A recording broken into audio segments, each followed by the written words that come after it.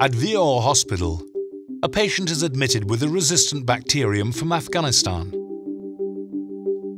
She's just one of a growing number of patients with infectious diseases who can't be treated immediately with antibiotics because the bacteria have developed resistance to most antibiotics.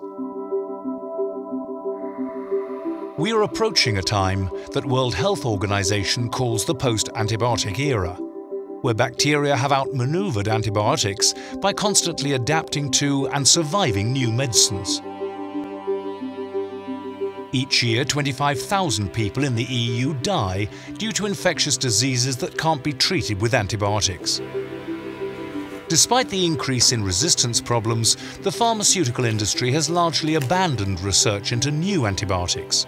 Compared to profit, it's too expensive to develop new antibiotics.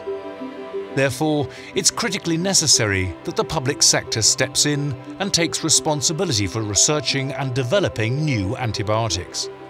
The Danish Council for Strategic Research has supported DanCard, the Danish Centre for Antibiotic Research and Development, which addresses the problem. DanCard Centeret har undertegnet som leder, og det koordineres derfor her fra den kliniske mikrobiologiske afdeling på Hvidovre Hospital. The goal is to develop new antibiotics and improve the impact of older antibiotics in order to decrease mortality caused by antibiotic-resistant bacteria. The centre's work is coordinated at Vior Hospital. The Danish Serum Institute in Copenhagen, University of Copenhagen, the Technical University of Denmark and the Roskilde University are some of the 11 partners in the project. All partners meet to plan new research areas and share results. One of the current projects here is research in nanomedicine. With nanotechnology, it's possible to wrap an antibiotic and thereby target, for example, the specific infection. The idea is that the antibiotic can reach the bacteria in such high concentrations that it kills all the bacteria, including those that have developed some resistance and therefore would survive during a normal course of treatment, where the antibiotic wouldn't reach the bacteria in sufficiently large quantities. Here at the University of Copenhagen, a research team is developing new synthetic antibiotics via amino acids. The advantage is that researchers can construct new types of antibiotics against which bacteria have not yet developed resistance. This is one of the core areas of DanCard, and the centre's researchers predict it has great potential.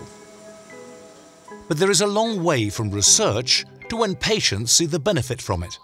Although an active substance is found, researchers must ensure that the new drugs don't have any side effects that will harm patients. Therefore, new potential drugs are tested on mice here at the Danish Serum Institute before they're given to humans. An important mainstay of the DanCard Centre is cooperation with the pharmaceutical industry. These industrial partners will be helping to convert the scientific discoveries into real products, thereby ensuring that we get new, effective antibiotics on the market. Therefore, DanCard is also doing research into how we can exploit existing antibiotics for the most effective treatment possible. This is done partly by finding the right dose of the antibiotic.